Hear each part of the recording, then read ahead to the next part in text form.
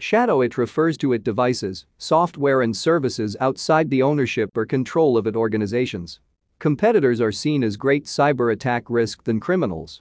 Their motivation is typically to gain proprietary information about another company. Although it's legal to gather information using open source intelligence, sometimes competitors do cross the line into illegal activity trying to obtain intellectual property from other companies. Internal actors are those originating from within the organization. This encompasses company full-time employees, independent contractors, interns, and other staff, and they usually are trusted and have privileged access rights.